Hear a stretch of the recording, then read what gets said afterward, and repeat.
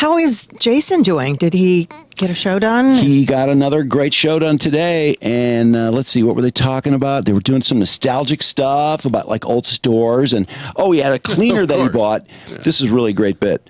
He bought this cleaner that wasn't Windex. He saved $1, and so it was unsatisfactory. It was a total fail. It was streaked. Everything sucked, and so he wanted to know if he should return it or just forget it. Oh, boy. 855 invites. And, I mean, that conversation went on for quite a while. It did? With quite a lot of comments. It did? If it's close, I'd return it. Oh, my God, really? How much time? Use it on the windows of your car when you wash your car. Sounds like a radio bit one of my old partners wanted to do. Drink it when you're done with your booze. That's exactly what the people sound like, too, when they comment. And, I mean, they're serious, too. And it's a lot of women.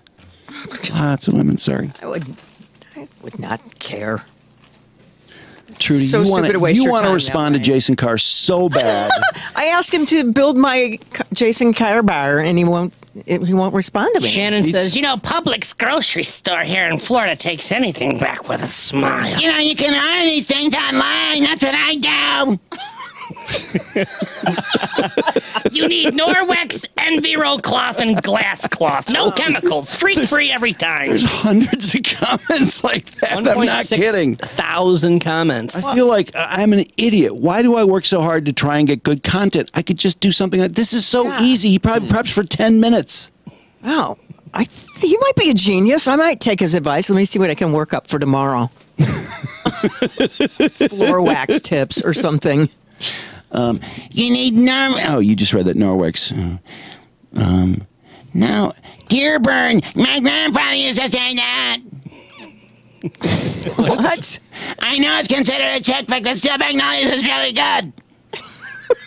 What? Good morning, Jason Carr. It's a beautiful day. Peace and love from Wyandotte.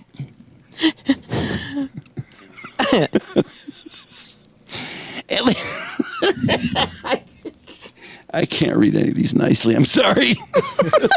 I worked at Great Scott as a cashier. What? So what? I mean, I could not get Dreamweaver out of my brain. It was just cranking so loud during this whole segment and reading the comments. I worked at Winn-Dixie for 13 years and I lived in Florida. Oh, my God. I've never seen a claymation Christmas. What? Well, these are just so random. I know. It's what are so they about? weird. I don't know. I guess you have to listen to the show. He's connected to them, though. Wow. He is clearly connected to these people in a weird way. I love Ramshorn at Rochester on Rochester Road. There are four Ram's horns left. I'm streaming. I'm streaming you and watching Poseidon Adventure from 1972. Now that's interesting. Oh, they're talking about advertising. Where's the beef? I love that one.